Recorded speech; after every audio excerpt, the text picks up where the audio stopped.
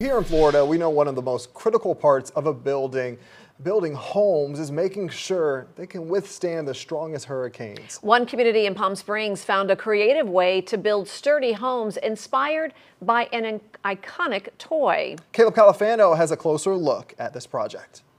With the threat of a major storm always around the corner here in Florida, a unique style of building could lessen the damage done.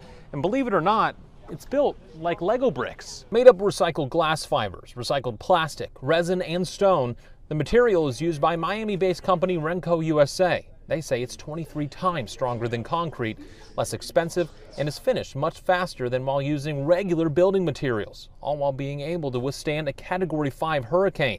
This morning in Palm Springs, the company celebrated a milestone, their first housing complex in the country. The Florida homeowner insurance rates now being some of the highest in the country, multiple times the national average. This new type of building hopes to put a dent in those numbers, all while providing more safety to communities like here in Palm Springs. It's really important. It's important to our residents to be able to have a building that's going to sustain them so they don't have to find housing, or we don't have to help them find housing when their resident or their business has been destroyed. So this is really important for the community.